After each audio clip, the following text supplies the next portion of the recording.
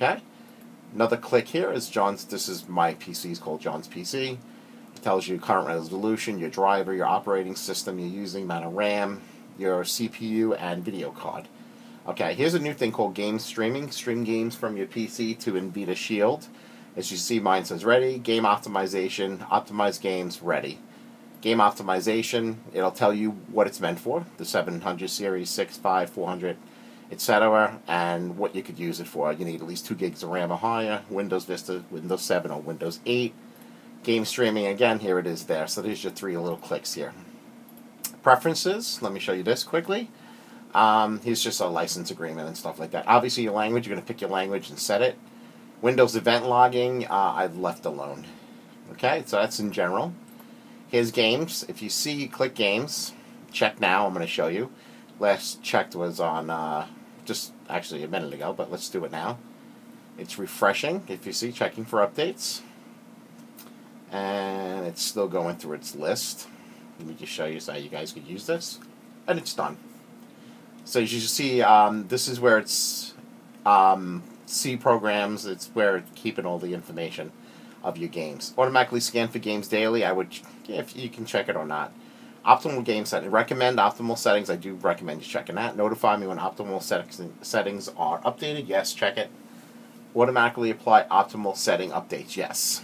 All right. So that's what this screen is for preferences. Now updates. Automatically check for updates. Put it as once a day. If you're real fanatical, you can go once an hour, once a week, but I would leave it at once a day. Check now. Again, if you click it, you got checking for updates. And it'll obviously not find anything unless there was an update a minute ago. Now on updates, automatically download driver updates and let me choose when to install them. You can check that, guys. You could definitely check that if you want. Automatically download it, all right? And what that'll do is it'll download it, and all of a sudden you'll see a bubble pop up telling you that there's a new driver. I check it every day anyway, so, but you can check it, no problem.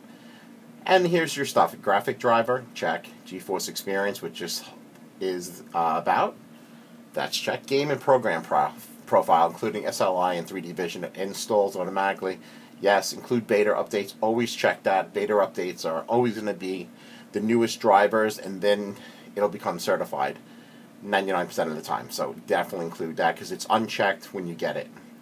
Then notify me when updates are available. That's what I have checked. That's why I automatically download driver updates and let me choose. I have it unchecked because it'll let me know, because I like to go to Nvidia website directly and download the drivers. Guys, anybody who just got the 780 or any of these new cards, do not recommend you do get the disc with the driver on it. I definitely recommend you going to Nvidia's website and downloading the newest driver directly from their website. Alright? So that's really it, and you got to send feedback. Thanks. So I just wanted to show you what this Nvidia GeForce Experience is about, and the little things that it comes with it, just so you guys, if anybody didn't know how to use it or anything like that. Any other issues about installing drivers, let me know. I'll do a video about it. I think I did one in the past, but that's it. I just wanted to do this quick video and let you guys know about the Nvidia GeForce Experience, which is a really cool new feature with the 700 cards. Thanks, guys.